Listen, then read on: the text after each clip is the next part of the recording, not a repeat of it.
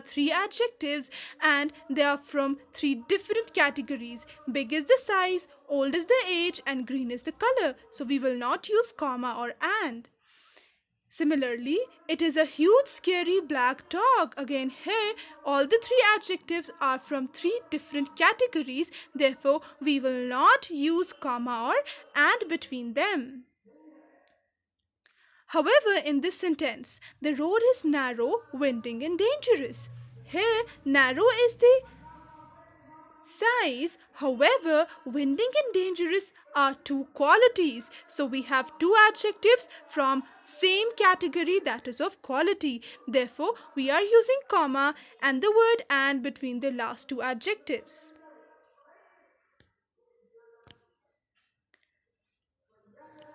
Again, in this sentence, the house is green and red. Here we have two adjectives and the two adjectives are from same category, that is of color. So, we will use the word and between them.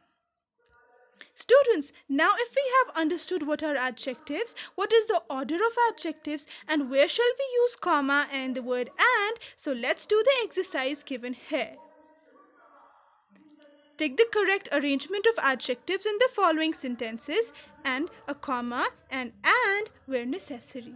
That large old steel or steel old large cupboard belonged to my grandfather. So the correct order is size, age and material.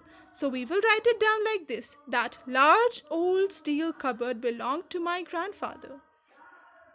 Annabella was an scary ancient or ancient scary doll. The correct way is Annabella was an ancient scary doll.